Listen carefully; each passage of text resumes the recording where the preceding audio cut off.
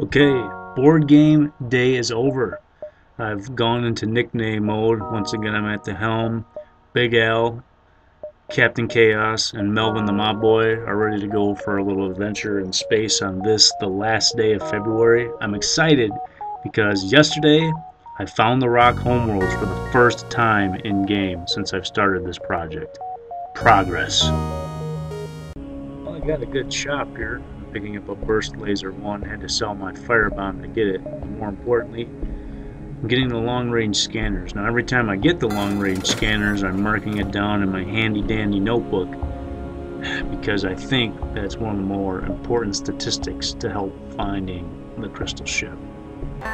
This is a rough row to hoe here. I got a rock controlled sector, so if I can get the stasis pod in this sector, I have a small chance of getting the pod. Seeing as I get only one chance at this a day, I'll make a go of it and see what happens.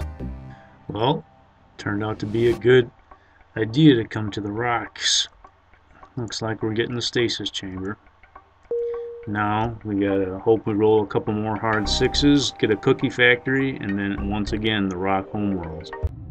We have a full house. It's time to get a teleporter for this ship so they can wreak some havoc. I got some bugs, but more importantly, I got a shot. I got the crystal pod, and now we're going to find the NG homeworlds.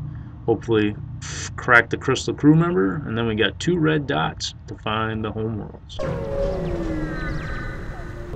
Alright, we're running out of time and running out of options. Both these 2 sectors are the possibility of having the cookie factory. There was a lot of attempts on this sector. No, not interested. Now, is this one gonna be rebels? Yep, not good. And once again, the fates are cruel.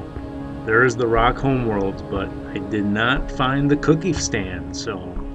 But I guess I can't complain, as I have never seen the rock homeworlds in the first 30 runs, but I've seen it 2 times in a row now. So hopefully March will have better results and I'll finally get my crystal ship.